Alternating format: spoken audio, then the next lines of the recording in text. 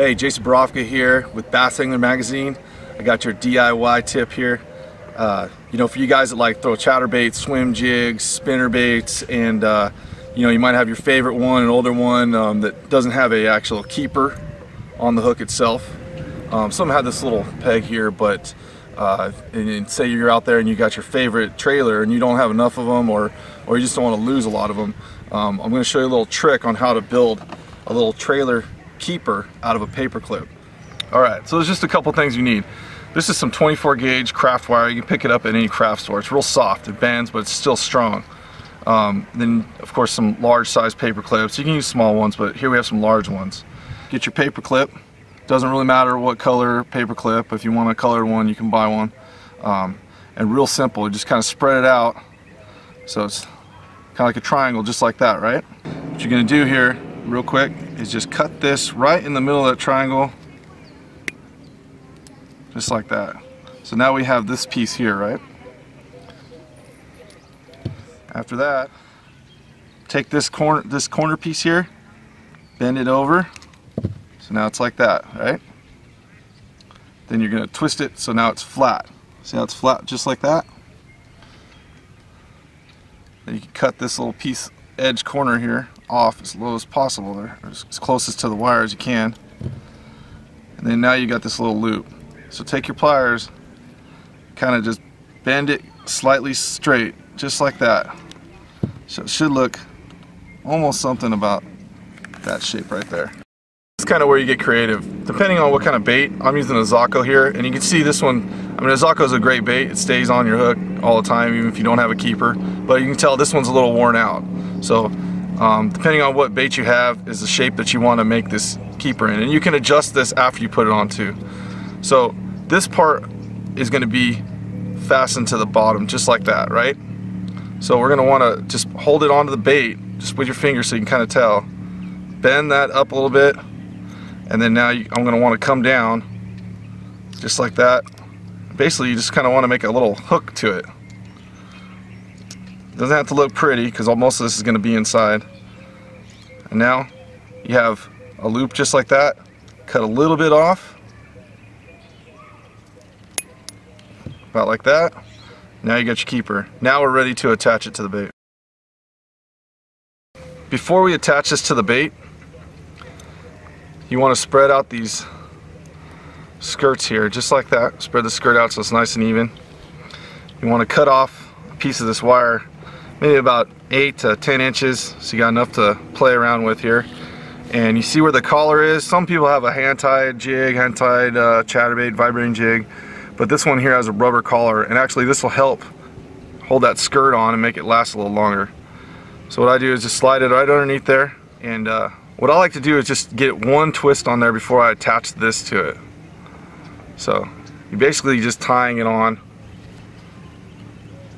one time. It takes a little time. Kind of make it even. Slide it top side down. Flip it up, and you want to string it through. You just want to string it through both sides. You can do it a couple times. You can do it once.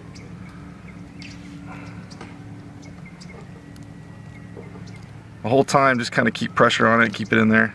So if you get any loops or in the wire or strands of skirt, just try to straighten them out as best you can. We're almost done here. It's real simple. Now you want to put the other side back through again. And all this is doing is keeping it all wound up, and it's going to be tight. You'll see once we tighten it down, it's going to come together real good. So I'm pulling this side through. Right? Make it as tight as possible, but it'll all come together once we tighten it down. Now all you have to do is wrap it a few times around. I'm going to do this twice on this side. And then you want to come together with these two, cross them, and just kind of spin them a little bit just like that. And then you grab the tip of your pliers here, grab a hold of that, and this is where it's all going to tighten it down. Just spin it, and that whole thing will just tighten up so tight. Now you gotta be careful, you don't wanna spin it too much because you'll just break it right off. Okay, it's on there, it's tight. Okay, so now it's not moving, it's part of that bait now. Now all you gotta do, come here, cut it as close as you can, right where that thing spun up, as close as you can, just like that. Still leaving a slight little tag in there, right? Now you don't want anything to be coming out poking, so you can just go ahead and smash that down. You don't want it to be real pokey. Now you've got your keeper on there. Now you can adjust this, bend this, however you want it. And when you get your worn out bait that you've been using all day that might be laying in the back of the boat, now you can reuse it again.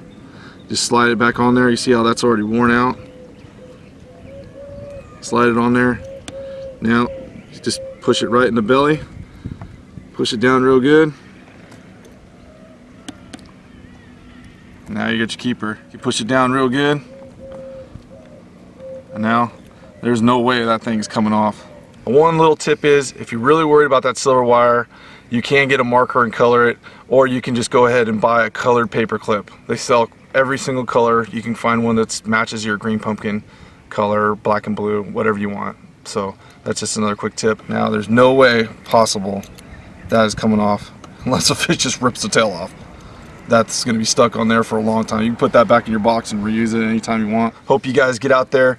Don't waste too many baits. Get yourself some Zacos, stick them on the back of your swim jigs, chatterbaits, whatever you want, and catch some more fish.